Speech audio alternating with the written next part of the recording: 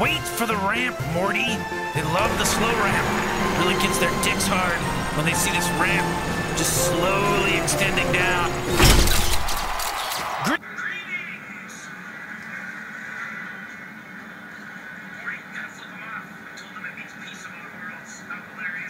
Alright, so if you're wondering what the hell that was, basically a friend of mine gave me a Rick and Morty figurine out of their loot crate, and I added some of these, and... Shum shum, slippity dop! But okay, let's go ahead and go into this build, shall we? As you can see, it's just 4 simple components, so this will be a pretty simple build if you choose to do it yourself. As you saw, this figurine has enough space on the underside to add all of our components.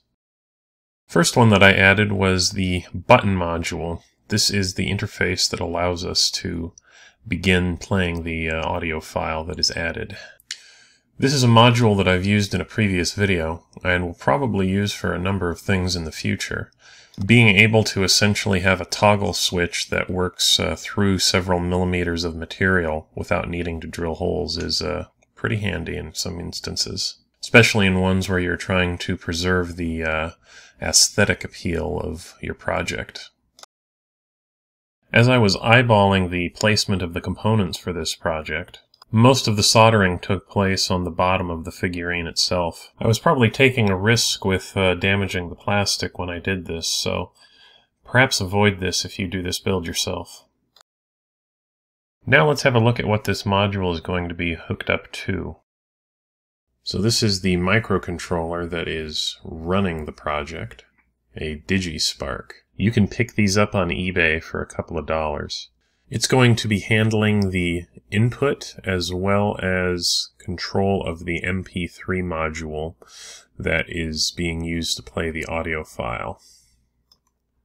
I decided to solder some solid core wire to the 5-volt and ground pins to serve as power rails for the other components on the project.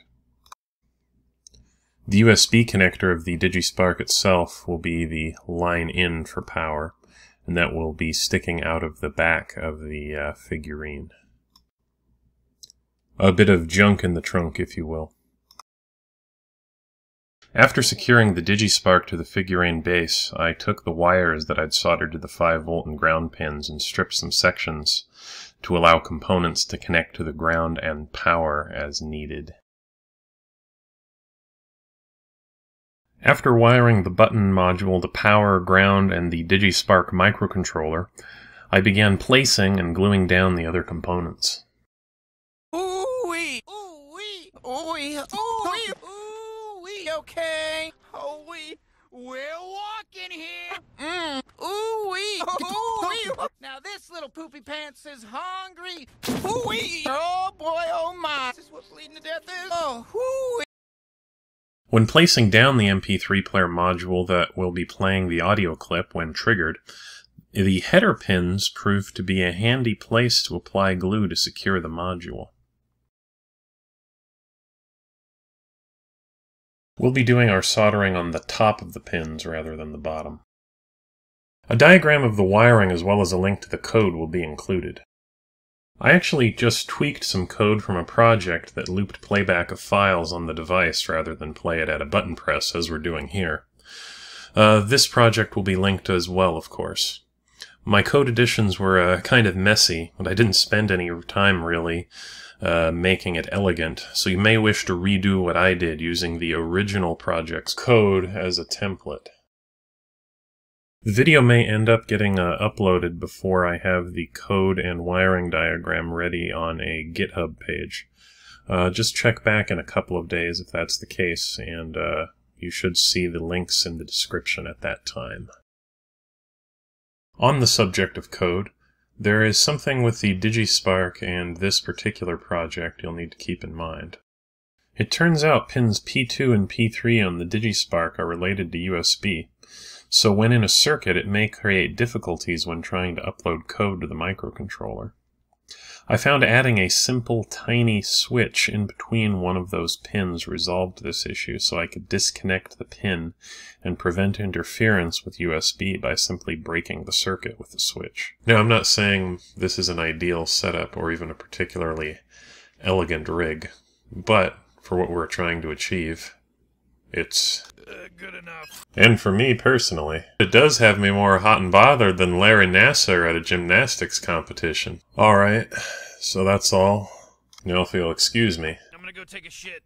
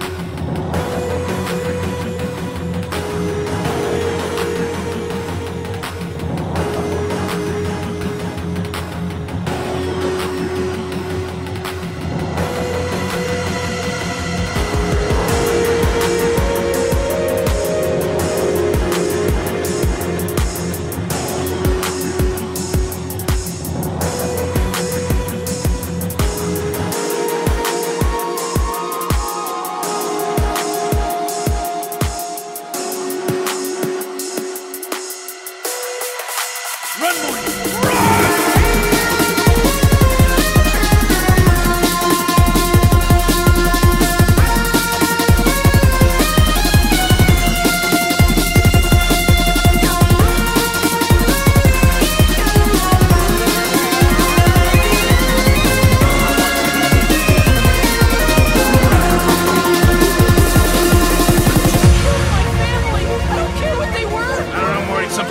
Top dollar for that kind of breakthrough. You know what, Rick? That's it. I'm done with these insane adventures.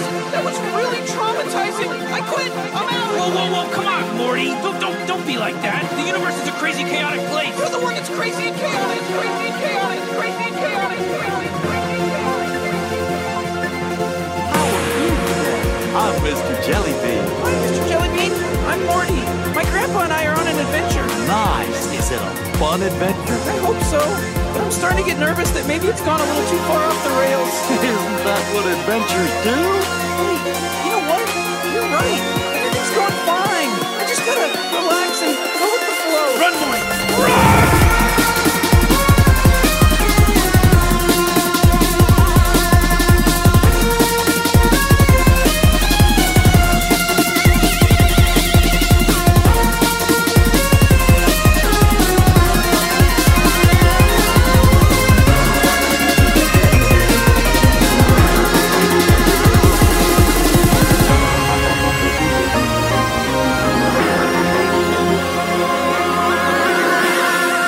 www.100timesrickandmorty.com.